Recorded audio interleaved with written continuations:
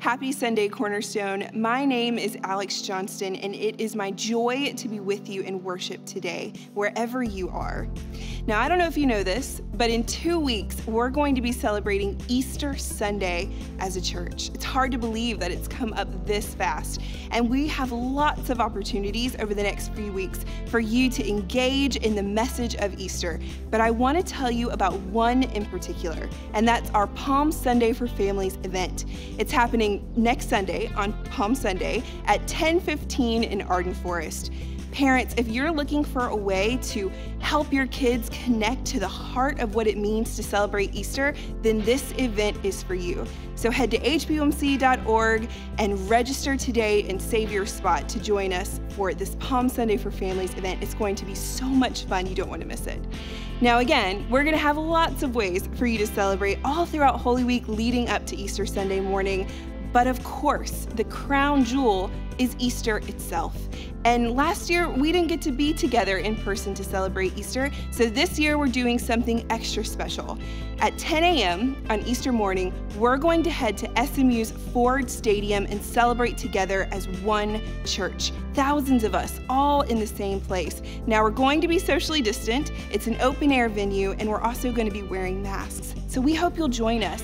We're going to celebrate in the resurrection. It's one of the most special times in the whole year for Christians. So would you consider joining us? You can register at hpumc.org/Easter.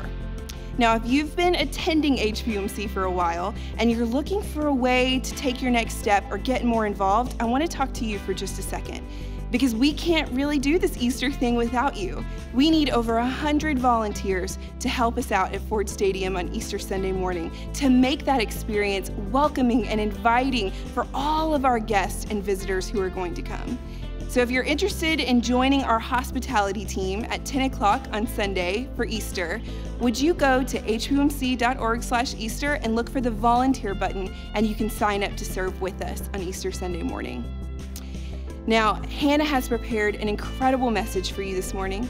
So will you sit back, take a deep breath, and invite God to join you in your space wherever you are as you prepare to worship today.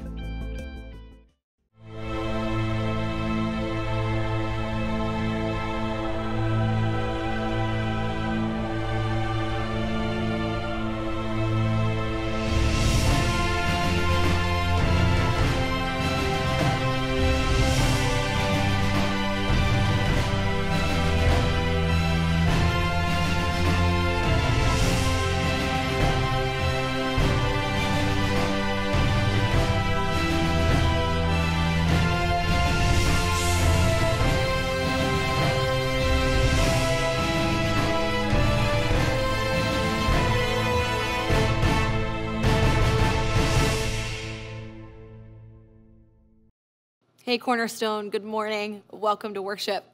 For those of you who were on spring break last week, I hope your week was restful. I hope it was fun. My week was neither of those things because we moved.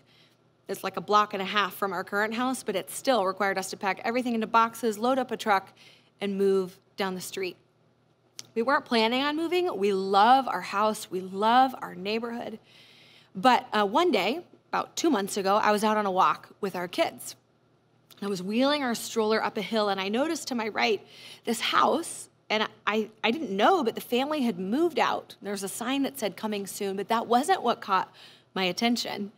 It was the chicken coop in the backyard. I thought this is a great way to pass time with kids, so let's go. So I rolled the kids up into their yard, and we're standing at the chicken coop. My kids are dropping pebbles in through the chicken wire. And I turned around and realized this lot was huge. It's a double lot. And at our house, we have a tiny lot. It's a side yard that backs up against a busy street, and with 2 toddlers, we just didn't feel like it was safe. So in this moment, I looked around and thought, could we buy this? Like, could this be the house for us? So over a matter of weeks, Ryan and I prayed about it and thought about it and crunched the numbers and met with a realtor. And sure enough, we closed on the house and we moved in. And we bought it because I had all of these fantasies and ideas about what our family could be like in this home.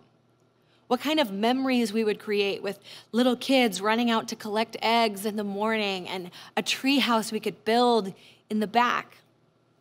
We've been in the house for 5 days, and it hasn't been anything like this.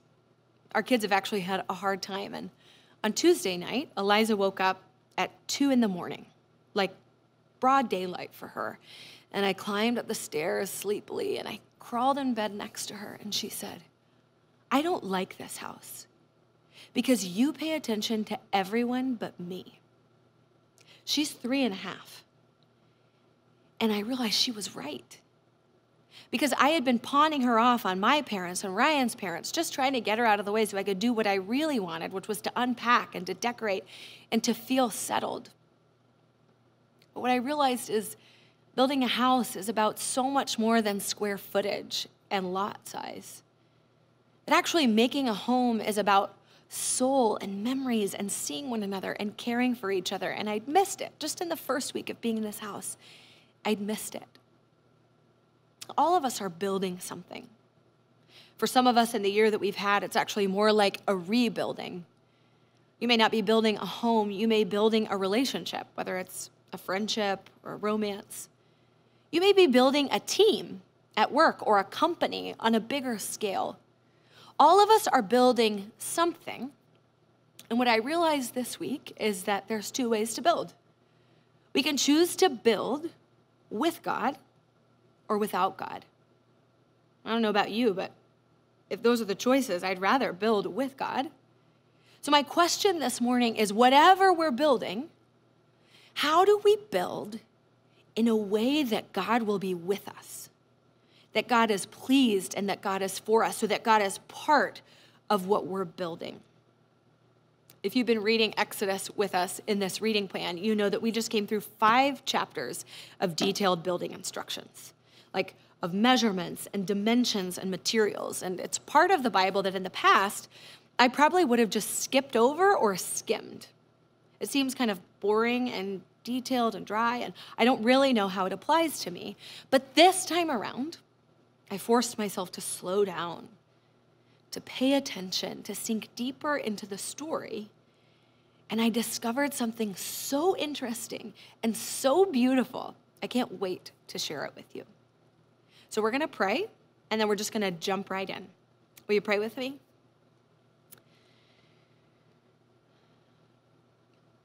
Lord, would you be with us as we read your story, as we think about how it applies to our lives, and as we reflect on what it looks like to move forward in light of the truths that you are speaking to us. So would you speak and help us listen? Amen.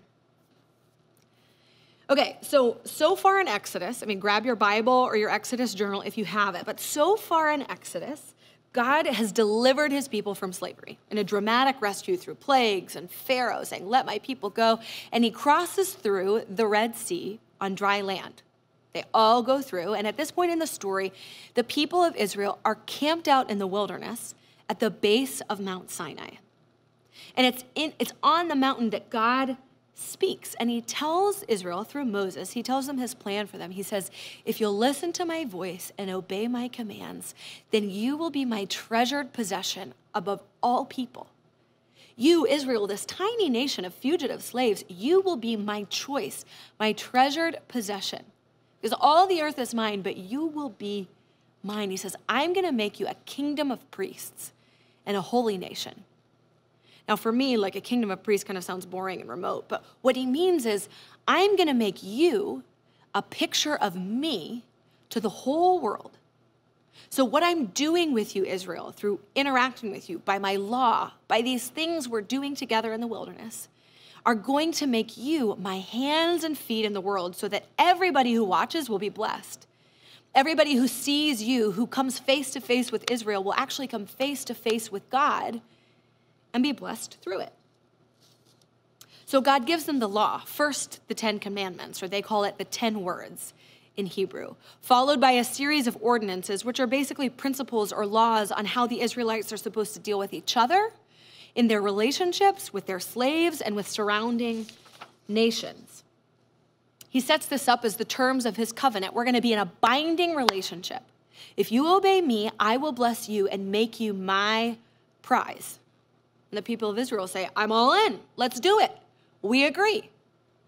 And then Moses, in celebration, goes up to the mountain with Aaron, his brother, and a couple other elders. They feast and drink in the presence of God. And then Moses alone goes up to the mountain where it says the cloud of the Lord descended, the presence of God. It was thick. And he spends 40 days and 40 nights in the presence of God, where God gives him instructions about something he has to build. We're going to pick up in Exodus 25. Go ahead and open with me.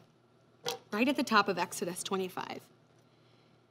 The Lord said to Moses, "Speak to the people of Israel that they take from me a contribution.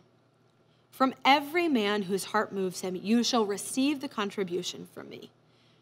And this is the contribution that you shall receive from them: gold, silver, and bronze, blue and purple and scarlet yarns, and fine twisted linen, goat's hair, tanned ram skins, goat skins, acacia wood, oil for the lamps, spices for the anointing oil and for the fragrant incense, onyx stones and stones for setting, for the ephod and for the breastpiece.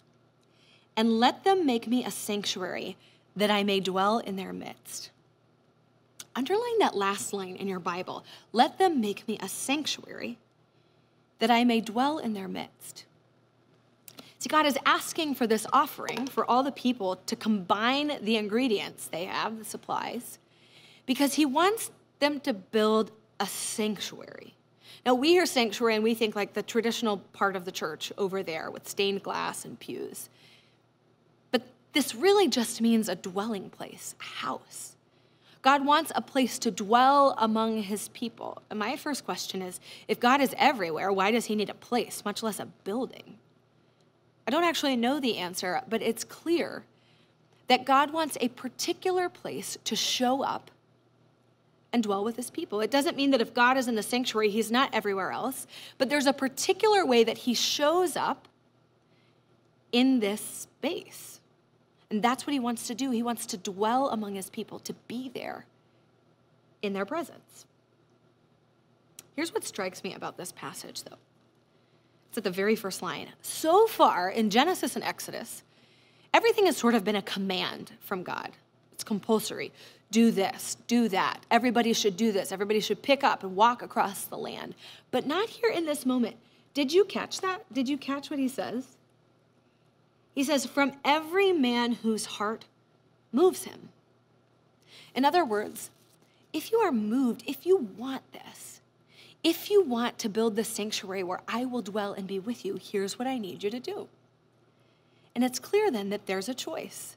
They have a choice and we have a choice. That we can choose to use our materials to build a place where God will dwell. It's not a mandate, it's an invitation. So, this is for them like thousands of years ago. Give them all the list of onyx, for the breastpiece, all the stones, all the wood, all the goat skins. What are you building? You're not building a temple in the wilderness with goat skins and wood. But what are you building? And if you want to build it in a way that God will dwell, that God will take up residence and be with you, the first thing we do is offer him all of the pieces. Offer him all of the things that go into building what it is we're building. Literally, like dump them on the table or take out a piece of paper and scratch it down and say, okay, God, this is yours. Here's what I'm building. This is all yours. What do you want with it? We'll go back to this idea of building a home. For Ryan and me, as building a home for our family, there's like the basic elements of this family are Ryan and me. So we sit down and we offer ourselves to God and say, okay, Lord, you've made us parents. We are the ingredients to this family. What do you want with us? And then, this is going to make us sound like way holier than we are. We haven't done it yet, but this is where I have been feeling convicted reading this story. If we look at this house that we've been blessed with, look at something as concrete as the kitchen. God, who do you want us to feed in this space? Who do you want us to nourish and nurture and care for around this stove and this island and this table? And for our living room, God, what conversations need to be had in this space? What neighbors or friends or strangers need to be brought in to sit in this couch and be listened to? These are all of the little pieces and parts of what we're hoping to build. Will you take them and will you bless them? If it's that we're building a team at work, what goes into that? Well, for me, when I think about the kind of team I want to build, the first thing that goes into it is just my time. So I start by offering God my time and saying, okay, Lord, at work today, how do you want me to use my time in service of this team? I think about my team members and I pray for them and I consider their gifts and I say, Lord, this person is yours and this person is yours. How can I value them and see them beyond just what they produce for this organization? How can I see them and know them and remember that they belong to you? So if you want God to be part of what it is you're building, if you want God to dwell in it, the first thing we do is offer up the parts. Offer up the pieces. I know it sounds simple. It's really just a matter of naming and handing it over, recognizing it's all God's to begin with.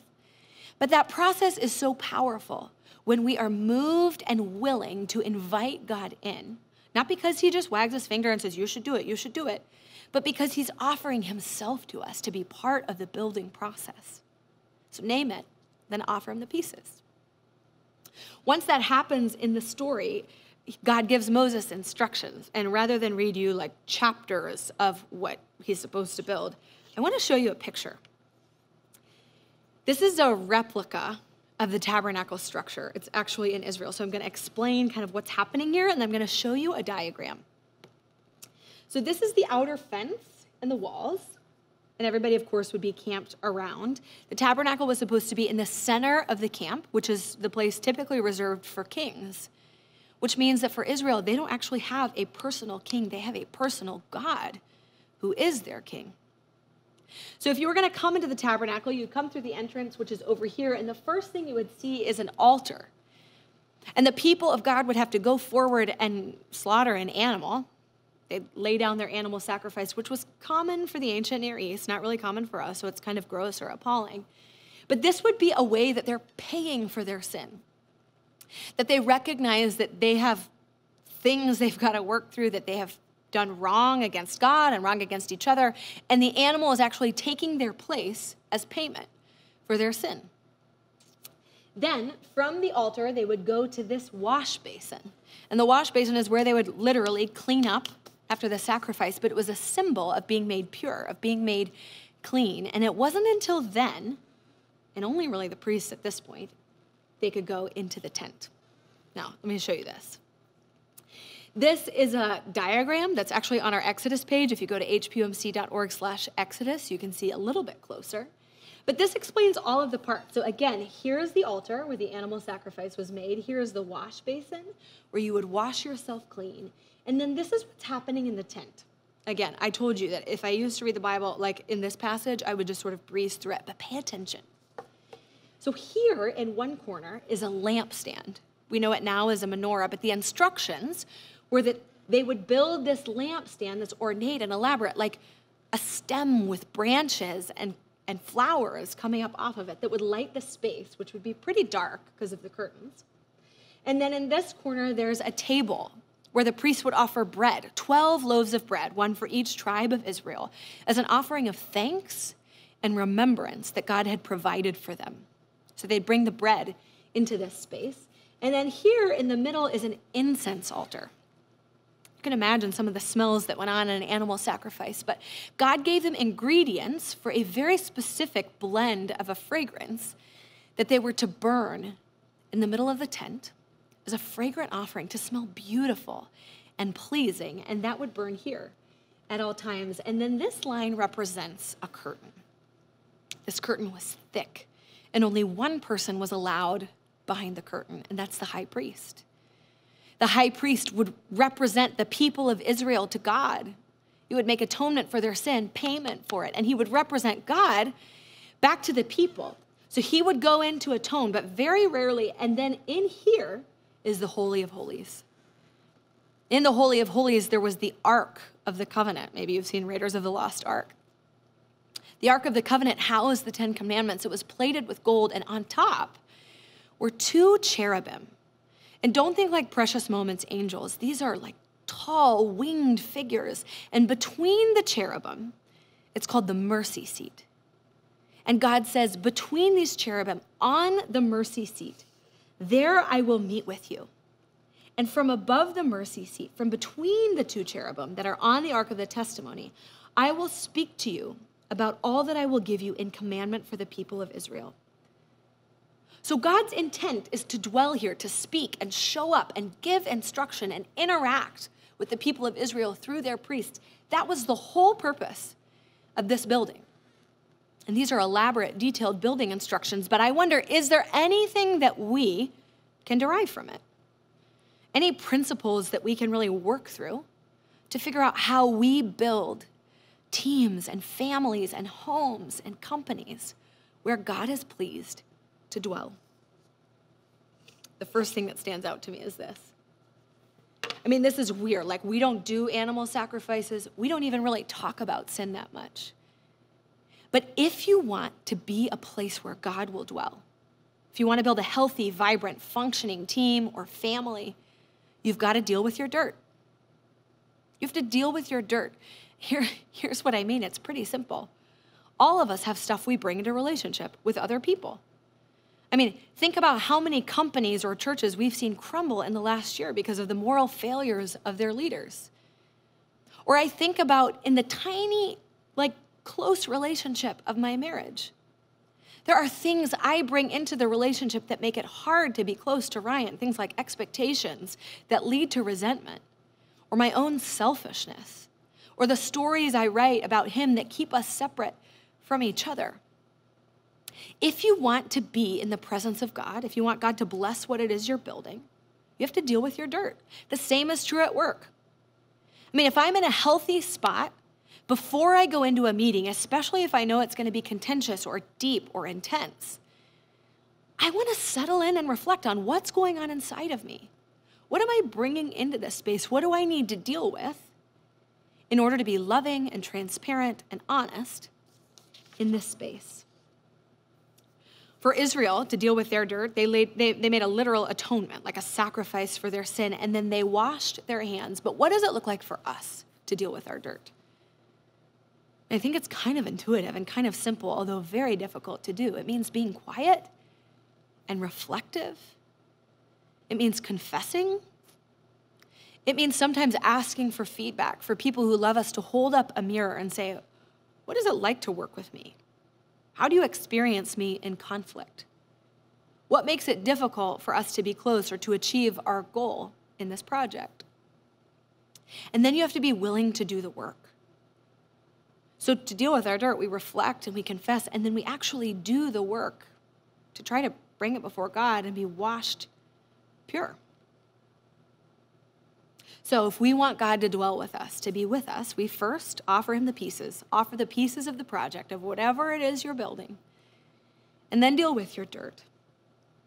And then this last piece, this last step, centers on what happens in the tent, this holy space and the Holy of Holies. And what happens in here is that we practice the presence of God. I mean, the priests in this space had very physical practices. They were offering bread and burning incense and lighting candles. But what does it look like for us to practice the presence of God? To speak and move and to worship? Now, I don't know what you think of when you think practicing the presence of God. Like, is it laying on a beach? Is it feeling peaceful? That's actually not the same thing. To practice the presence of God is like to practice the presence of a friend or a partner, some person who wants to be in relationship with you. To practice the presence of God, we slow down and sit in his presence. We acknowledge that he's here, that he's with us. We thank him. We confess. We say, I'm sorry. We seek his wisdom. In the church, we often call these things spiritual disciplines, practices or habits like prayer. We've talked about the Sabbath a lot throughout this series. But ways that we stop and recognize who God is, that we are not God, that we are finite, and that he speaks. Now, the Holy of Holies was not a safe place. It was a dangerous place. Not like really dangerous, I guess really dangerous, but dangerous in that the unexpected could happen. Remember, between the cherubim, God would speak and move. And we have to expect that if we are going into the presence of God, that he will speak to us too. And the voice of God can be disruptive. The voice of God can ask us to do things we're not comfortable doing yet. The voice of God prompts us to move beyond our comfort zone towards him. If you are listening for the voice of God, it may mean that you invite strangers into your table or your home. It may mean that you give more generously than you were planning to because you feel God nudging you to be generous. It may look like a breakup or a change in a career. I don't know what God is speaking to you, but I know that his desire is to speak. The question is, are you in his presence enough to hear and to listen? So you want to build something where God will dwell. Offer him the pieces, deal with your dirt, and practice being in his presence. Now, I told you in the past that this is a big chunk of scripture I would have breezed through, but this time when I slowed down, I saw something different. And here's what I want you to pay attention to. This practice, this idea that God wants to dwell with us, to be with us, doesn't just show up in Exodus chapter 25 for the first time. It's actually been God's design and his plan from the very beginning. In the very first pages of Scripture, we have a picture of Eden, of a garden where heaven and earth meet, where God is with the man and the woman. And together in partnership, they're naming the animals and bringing life and creativity into being. It's this perfect picture. And then a serpent slithers into the scene and tries to sow seeds of doubt into the woman's mind about whether God is really good, about whether he can be trusted. And so Eve, wondering whether God's holding out, takes fruit from the tree of the knowledge of good and evil and eats. She shares it with her husband, and all of creation starts to fall apart. We call it the fall in this moment because the woman and the man who were once naked and unashamed have the urge to hide and to cover up, not just from each other, but from God. So they're separated from God. Where God was once dwelling and with and active, they're hiding and separating and pulling away from God. And he knows that they're broken now. And we're not told much about this next line, but God says, what if they try to eat from the tree of life? That means they would live forever. There's nothing wrong with living forever, except if you're living forever in your broken state. So God sends them out of the garden. He says, you cannot be in my presence as you are. And at the entrance to the garden, he sets up 2 cherubim. And between the cherubim, there's a flaming sword to keep them from re-entering the garden and getting to the tree of life. Now, as I spoke that story, did anything sound familiar from the tabernacle imagery? I never knew this until this time around reading, but when you read about God's instructions and his design for the tabernacle, starting with the lampstand, you start to see images from the garden. So the lampstand, these 7 branches that would provide light for the tent, are designed like a tree with buds and flowers. And then when you look at the curtain that separates the Holy of Holies from the holy place, this thing that separates God's presence from everybody else, into the fabric are woven cherubim. And then when you make it beyond the Holy of Holies into the ark, what is seated above the ark? 2 cherubim. But this time, between the cherubim, there's not a flaming sword saying, keep out, you can't get to my presence. It's actually the presence of God himself between the cherubim, saying, I am with you, I will dwell with you, I will speak. And what we see is this isn't just some technical building instruction. The tabernacle is actually Eden recreated among God's people. It's God's way of saying, return to the garden, return to this perfected state where we can dwell with each other. That's his plan, that's his heart, his intent to be with us. Now, Israel wanders through the desert for a long time, but when they finally take up residence in Jerusalem, they take this tabernacle and make it into a permanent structure under Solomon called the temple. The same thing is true, that God will dwell in the temple in Jerusalem. And there's a powerful scene in John's gospel where Jesus comes into the temple and drives out the money changers. He drives out the pigeon sellers and he says, "You've made my Father's house into a den of robbers." And everybody looks around at his anger and this astonishment and says, "What's wrong?" And they say, "Give us some sign for your power. You're condemning our temple. This is where God dwells." And Jesus says, "I tell you the truth, you destroy this temple, and in 3 days I'll build it back up." They look at him astonished and say, 3 days? It took 46 years to build this temple, and you can build it up in 3 days? And what they didn't realize in that moment is that Jesus is saying, the temple is no longer a building. I am the temple. He's talking about his body, that if the temple was destroyed, he would raise it in 3 days.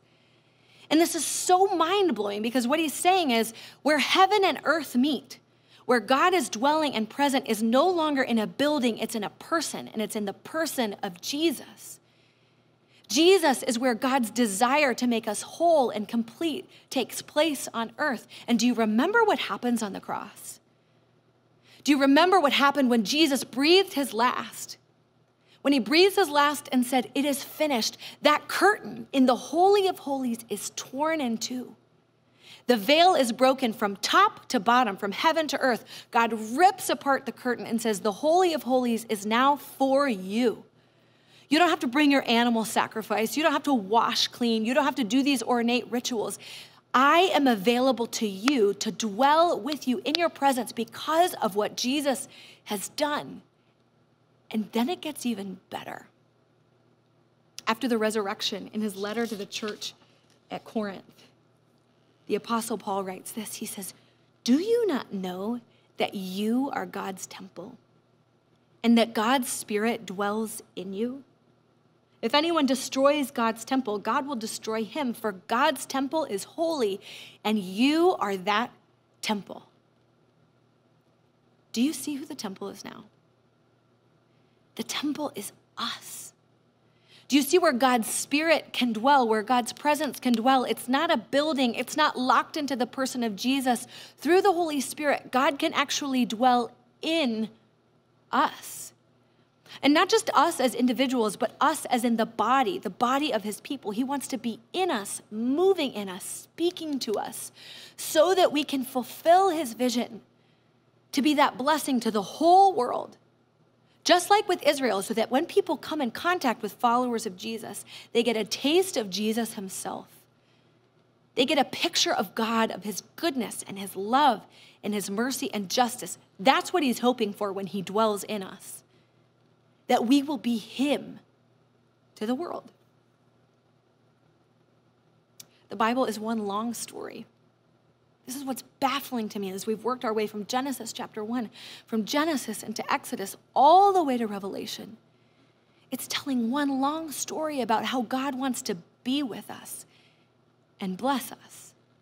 And even though the whole book ends in Revelation, you and I are still living in that story. What part are you choosing to play? If you want to be a person where God dwells, where his Spirit is alive and active and speaking and working, offer up yourself. Not just the pieces of whatever it is you're building. Say, "God, I'm yours. My mind, my heart, my hands, I'm yours." Offer it to him. And the second thing is deal with your dirt. All that means is just confess. Tell God, here's how I've sinned against you. Here's how I've chosen my way over your way. This is what's in the way of you and me being close, God. Deal with your dirt and then practice his presence. Spend time with him. Read about how he's moving in the world through scripture, through other believers around the world today. Spend time singing to him and listening for his voice. Offer yourself, deal with your dirt, and practice his presence. And when you do this, you will be transformed. Something will start to happen in you. You will look different, you will live different, and people around will wonder what's going on. And we go back to this idea of the tabernacle, what it would look like. But I think even more powerful is what it would smell like.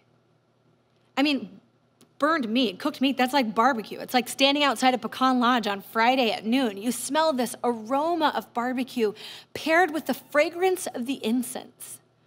And we're told in Exodus that these fragrances wafted up and they were pleasing to God, not because God likes meat, but because they represent the goodness that's happening there. And if you are offering yourself to God and God's Spirit is dwelling there, you will be the aroma of Christ to a world that is breathing toxic pollution, desperately needing clean air. You will be the fragrance. People will smell something different, not because you actually smell, but because of what you do. Your essence will be different in the world. Well, some of you remember down the street when Mrs. Baird's bread factory was there. I mean, you could smell fresh baked bread driving 75 miles an hour down Central. When you are partnering with God and living in his story and inviting his Spirit to work and to move, that is how you will smell to the outside world. He wants to dwell with you. That's been his desire from the start. It's his desire today. So my question is, are you willing to let him in? And when you do, it will change everything about your life and the world around you. Let's pray. God, would you dwell in us? Would you make our lives a place where you're pleased to live and move and speak and heal and transform and all of the things that you do? God, we're so grateful we have a God who is living and active and alive and wants to be involved in our stories. Don't let us be the ones who are standing far off. So, Lord, as we consider what it is we want to build, whether it's our relationships, our families, our homes, our teams, our places of work, would you be part of that process? We don't want to build without you. How empty, how futile. Would you be honored to take up residence where we're building and in our very lives so that we might be your hands and feet, your fragrance in a hurting and broken world. Amen. Before the throne of God above, I have a strong and perfect plea, the great high priest whose name is love, whoever lives and pleads for me. My name is graven on his hands, my name is written on his heart. I know that while in heaven he stands, no tongue can bid me thence depart. No tongue can bid me thence depart. When Satan tempts me to despair and tells me all the guilt within, upward I look and see him there, made an end to all my sin. Because a sinless Savior died, my sinful soul is counted free. For God the just is satisfied to look on him and pardon me, to look on him and pardon me. Hallelujah,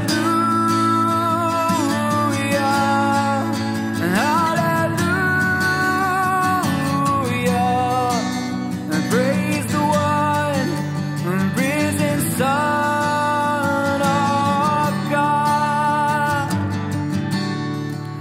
Behold him there, the risen Lamb, my perfect spotless righteousness, the great unchangeable I am, the King of glory and all grace. One with himself I cannot die. My soul is purchased by his blood. My life is hid with Christ on high, with Christ my Savior and my God. with Christ my Savior and my God. Hallelujah, hallelujah. Praise the one risen Son of God. Oh, hallelujah, hallelujah. Praise the one risen Son of God.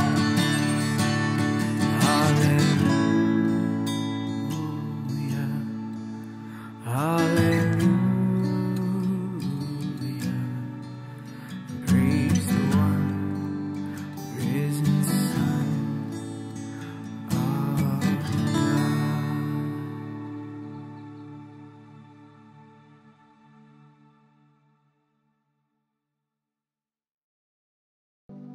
Who do you know who needs to hear what you just heard? And will you take the steps to share it with them this week? And will you hear this benediction? May the Lord bless you and keep you. May his face shine upon you and bring you great, great peace. Amen.